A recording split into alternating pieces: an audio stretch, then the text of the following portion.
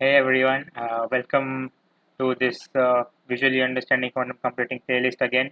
Here we are in week number 5, and as you already know, we will be using this tool again to help us understand quantum computing.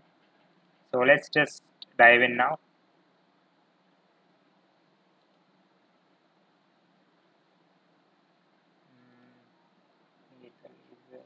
Yeah. So yeah, welcome to week 5. And if you recall, in last week, I talked about quantum superposition and the Hadamard gate, right? So, and we also saw visually that the second Hadamard was nullifying the effect of the first Hadamard. And today I will show you a little mathematics about it, and let's go for that. So, just let's try carrying on the multiplication for the two Hadamards. Hadamard applied on the Hadamard. So let us just substitute the matrix of these Hadamard. So as you know, this is the following matrix that Hadamard has. So I've just substituted the matrix for the Hadamard. Now, if you just carry out this matrix multiplication, what you get is actually just this. And you can just see this half outside the matrix. If I just take in, what we get is actually some this matrix. And if you just carefully observe this matrix, you will notice that it is an identity matrix.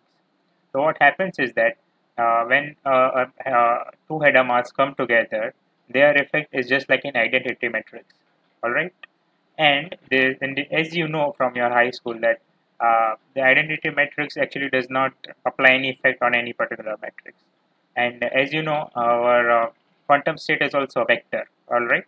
So when applied to an identity matrix, it actually does not get affected by it, and therefore when you apply two Hadamards consecutively, you end up getting in the state where you actually started, and that's what the effect that we saw previously. But again, there are certain more properties about quantum gates, which also come into play and is involved into this.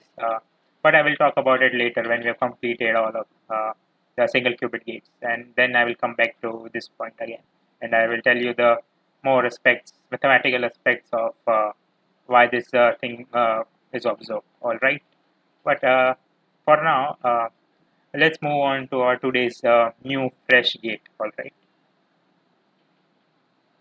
So today we will be working first with the quantum NOT gate. So as you might have guessed from the name, it's the quantum analog of the classical NOT gate. So let's see the symbol first.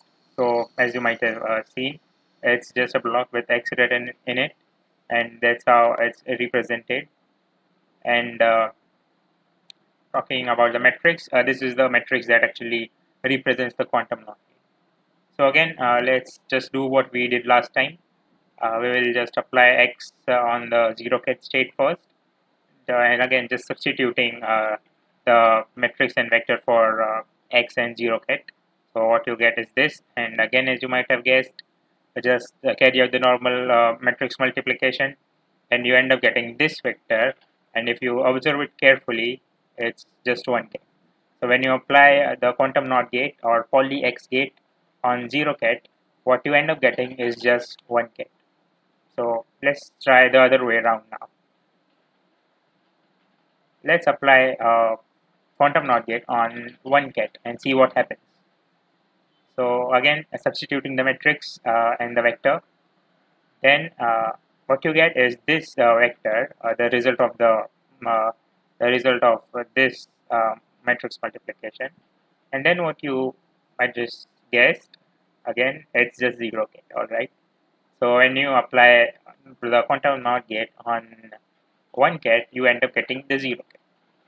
So that's it. So you can see it's why it's called a bit flip gate, right? Because when you apply on a qubit which is in the 0 ket state, the state transforms to 1 ket, and the same is true when you apply it on a qubit which is in the 1 ket state, it gets transformed to 0 ket. So it just flips from 0 ket to 1 ket. So that's the function of the Pauli X gate or the quantum NOT gate. Now let's get to the second gate for today. This is the Y operator, the Pauli Y, and this is the symbol. Now this is the matrix, and from now here the things will go a little complex. I mean literally complex, because now the complex numbers will come into the picture. So let's again just do the same standard thing, apply it on the zero kit and see what we get. And you can see we end up getting in this vector with the second entry being complex. And if I just again try to write it creatively, I can just take the iota out and write this vector, and again you can see this vector is nothing but 1 kit. And why this is happening, and I'll not tell you what is actually the function of Y operator, and but I will show you the visualization today in this week. But I'll just leave you with a question in this week too. But before doing that, let's try to go the other way around. Let's apply the Y operator on the 1 kit and see what happens. So again, the standard format, just substituting the matrix and the vector, and then let's see what we get. And we get this state, and again if we try to do this, and you end up getting this. So again you can see it's a zero kit itself, but that you have that I, negative I, and that will be I expect that you should look for the visualization that is coming up. So now we will be using the visualization. So let's jump to the VS Code, and this is our little app that we built, and there's a tutorial on the channel if you want to see how it's built. And okay, so as I told you, initially the qubit is in the zero kit. So if I apply X directly, then it means that it's equivalent to applying the quantum knot directly on the zero kit. Okay, so let's visualize this. Okay, the block sphere has popped up. You can again see it is started from the zero kit here, and it should return to this 1 kit here, according to the mathematics that we have seen so far.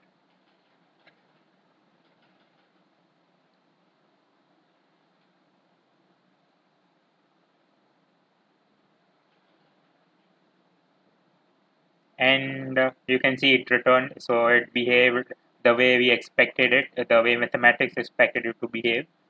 So let's erase this, and now you can see that after applying quantum knot once, then we end up in the 1 ket state.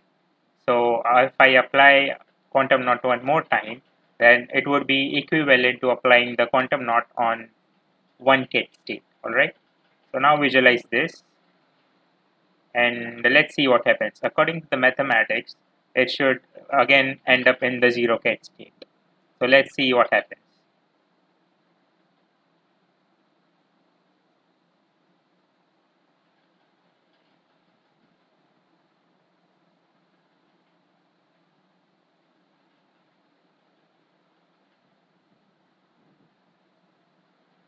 Okay, and it did not stop here. So actually that's good. That's at least what we expected. That the result should not be the same as what it was for the previous case. So let's see where it stops.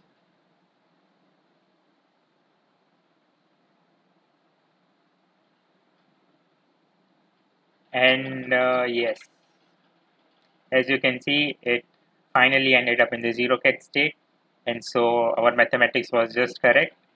And yeah, so let's clear this and move to our Y operator. Alright, so let's apply Y once. It's equivalent to applying Y on the 0 ket state, and then let's visualize this. And just try to note this visualization. it will come quite handy, and you might be rewatching this part for some time after this is over. And you can see